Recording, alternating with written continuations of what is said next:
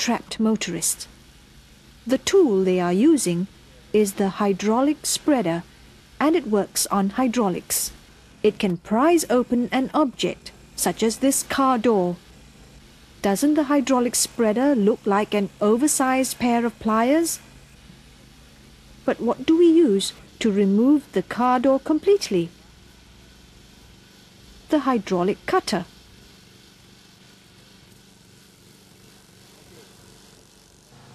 It is designed to cut through metals. A job well done for the hydraulic spreader and the hydraulic cutter. This is a hydraulic press. It is used to press metals into certain shapes. In fact, hydraulic presses are used to shape whole aircraft sections. So far, we have seen that the hydraulic system is used in many machines that help us do work. In the next segment, we shall see a different type of pressure machine that does not use a hydraulic liquid to work.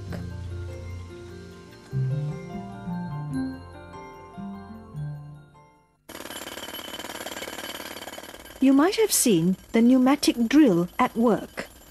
The pneumatic drill is a pressure machine that uses the pneumatic system instead of the hydraulic system. It uses compressed air instead of oil.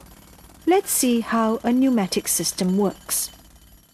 First, an effort is applied to a piston. The piston compresses air in a pipe, and the air pressure rises. When a valve is opened, air rushes out of the system. The pressure of the escaping air can do work, such as turning a fan. Many tools use the pneumatic system, like the pneumatic drill. Compressed air is first pumped into the air inlet. The force of the compressed air drives the piston down to hit a chisel-like tool at the lower end.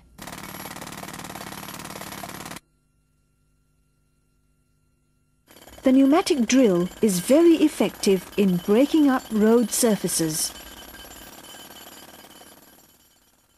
Poor Stephen. He seems to have a toothache. Perhaps the dentist can help him. What's that sound? It couldn't be from the pneumatic drill used at construction sites. I'm afraid you need a filling for the tooth.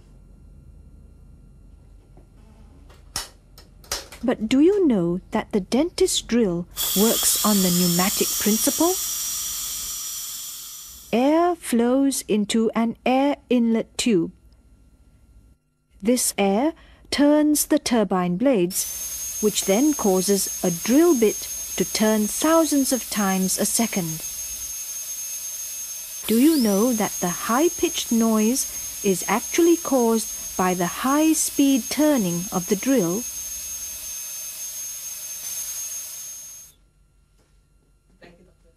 What a relief for Stephen! Unscrewing these nuts of the tire can take some time. But wait, there should be an easier way to do this. Yes, the pneumatic screwdriver. As in the dentist's drill, compressed air enters the tool and flows past a rotating blade, which then completes the screwdriver action. Now, isn't that a lot easier? This sound might seem familiar to you. Right, it is the bus door opening. This is a pneumatic device that controls the opening and closing of the door. Do you notice something that is common to all pneumatic machines? Yes, pneumatic machines make a lot of noise when the high-pressured gas is released. Hydraulic machines are quieter than pneumatic machines because hydraulic machines use oil instead of air. In this program, we have seen two types of pressure machines which help us to do work. The hydraulic machines, which use liquid, and the pneumatic machines, which use air. Look around you for more of these machines.